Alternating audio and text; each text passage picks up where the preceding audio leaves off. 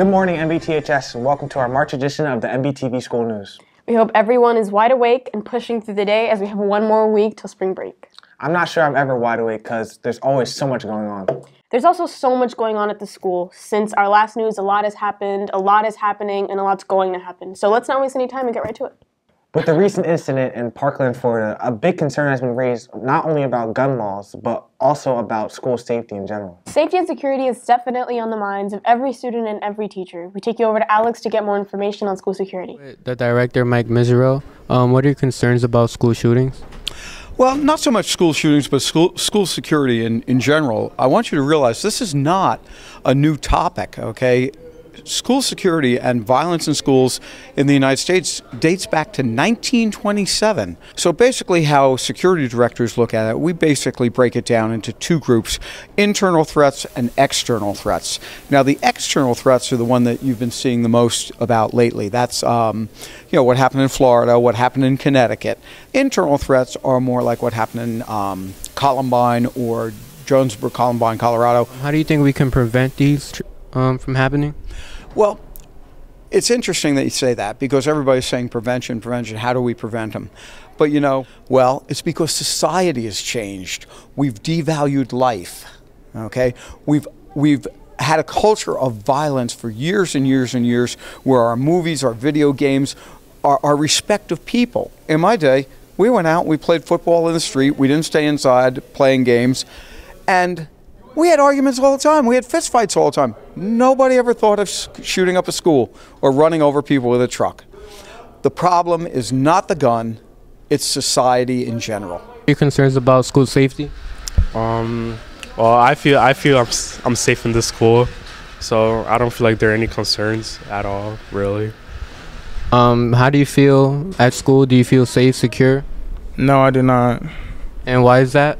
Because I feel like at the back doors by where the football team goes into, they're easy to pop through, so anyone can get in and shoot up the school.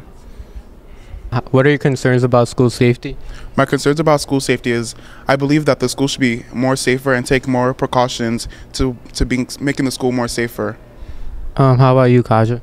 I feel like in school a lot of things can happen and not everything can be prevented by, security. And again.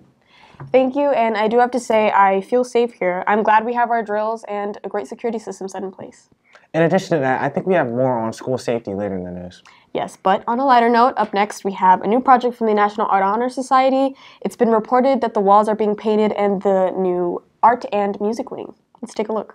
We've got Amy Velez on this story.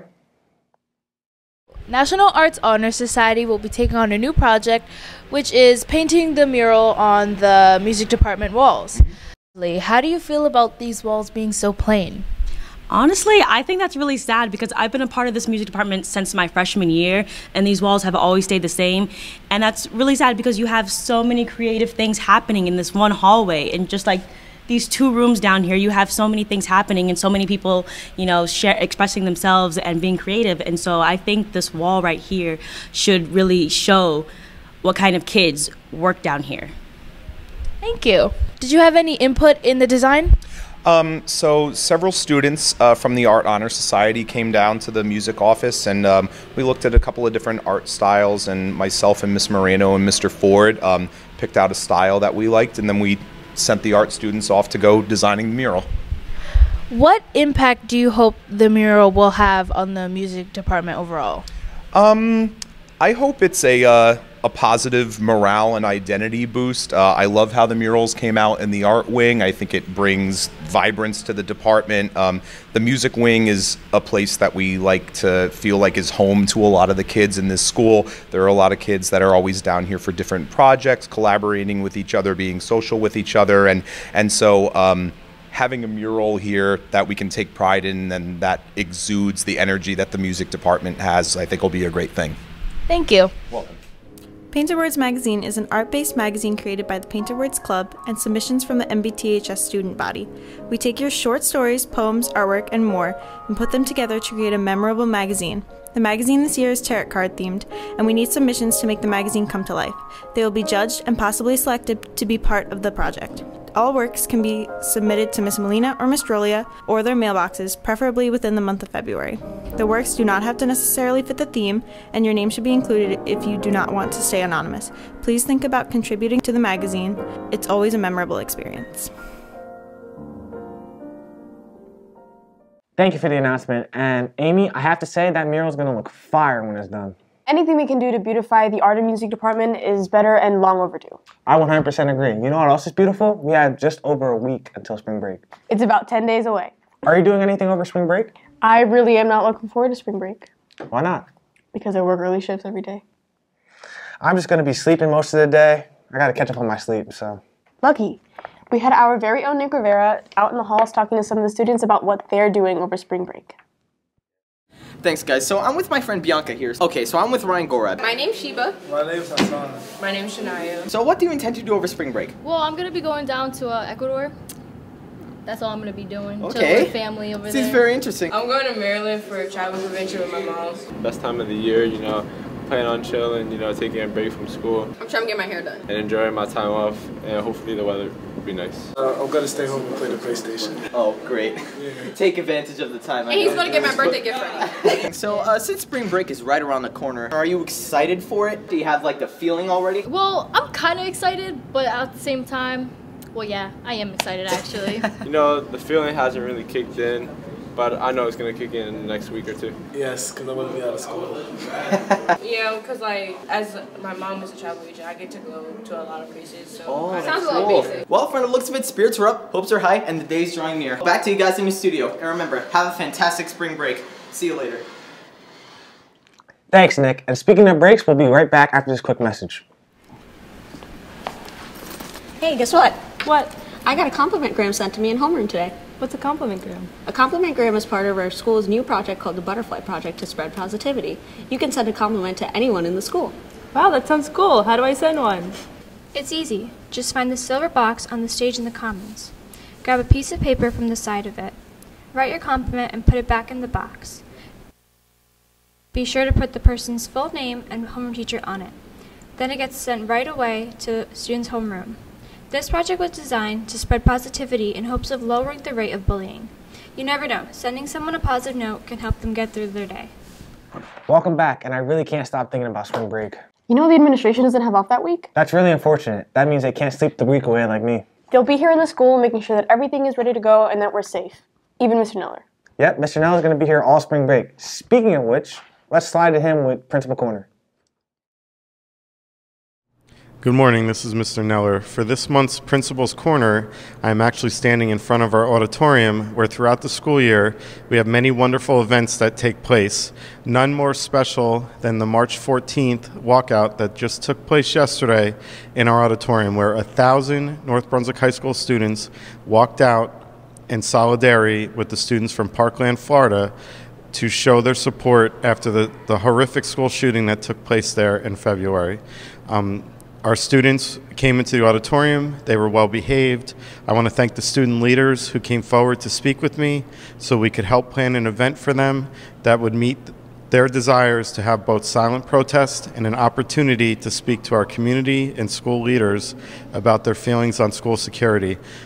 After the initial event ended, over 100 students remained in the auditorium and asked questions of the police department, our superintendent, Dr. Zakowski, and our mayor, Mayor Womack, asked questions of them on school security and overall events related to the Parkland shooting. All the student questions were appropriate, and I could tell that many of you were passionate about what you were saying. And I just want to encourage you not to stop the conversation there.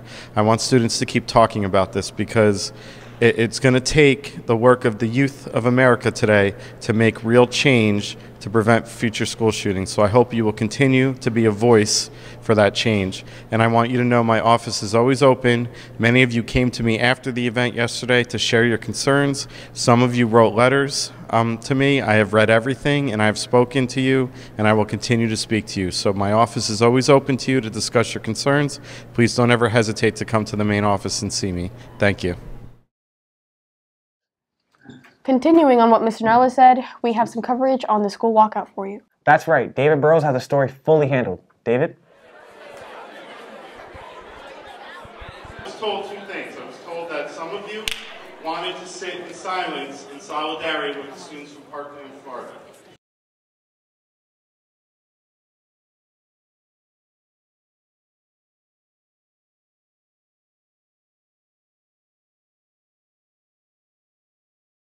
So as captain representing the police force, how do you feel about the Parkland shooting? Well, obviously, it's a devastating day in our history.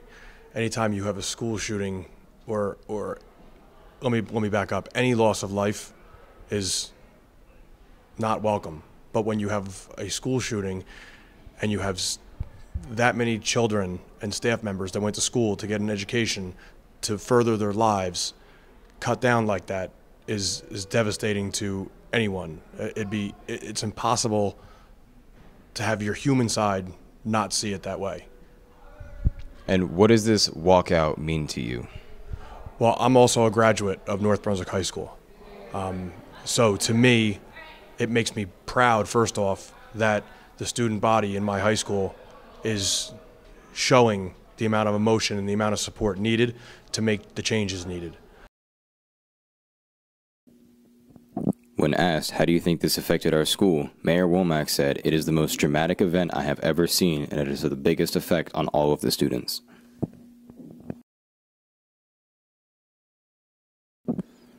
When asked what he has to say to the students, he said, "This is a discussion that needs to stay ongoing, and we have to keep planning. We're going to discuss the best system possible to keep everyone safe, and the most important thing you can do is speak out." Hopefully, with all the open dialogue, we'll find a quick solution to this, at least here at NBTHS.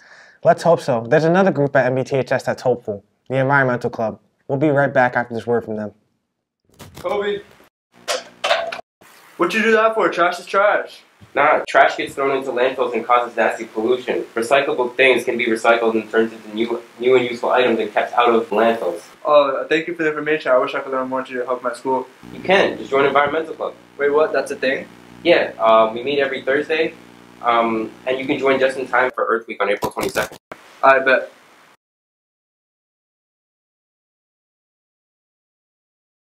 Welcome back. Lastly, our rater review comes from our guest reviewer, Matt Jarella. That's right. Matt went to see A Wrinkle in Time. Let's see what he's got to say about it. Welcome to another installment of Movies with Matt. Today we have the latest Disney movie, A Wrinkle in Time, based off the novel of the same name. And yeah, let's talk about the positives first. First things first, the lead kid, Meg, she is great in it, and so is Chris Pine for the amount of time he's in. When there's practical effects, they look excellent. And finally, the third act makes the movie slightly better. Just slightly. And now into the negatives. This is one of the most strangest criticisms, but this is a movie that is both too whimsical and too serious at the same time. It's whimsical because most of the movies is like, whoa, whoa. Like, and that's it. The second thing, and when it's serious, it treats itself a little too serious, like there's not enough jokes in it, which I'm all for. I'm not saying you can't be serious, but I'm sorry, but when Oprah looks like this, I'm not going to take it seriously. I'm sorry. Now, I can't say if this movie's accurate to the book, because I haven't read it, so I can't really say anything there. But overall, I give this movie a 5 out of 10. It's just... You're going to be tested every step of the way.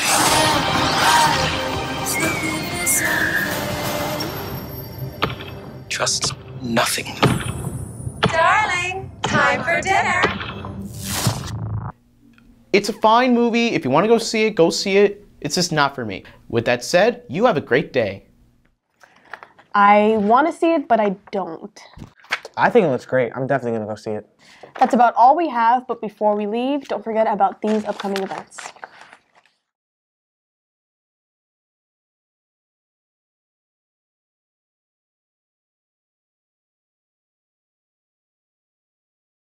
Go out and support your Raiders teams. Games begin for all spring sports. Boys, girls, lacrosse of games, baseball and softball already started playing. Boys volleyball and tennis are starting up also. Be a part of Raider Nation. That's all we have for you today. Thanks for watching. We hope you all have a good morning and a great day. And remember, we are North Brunswick.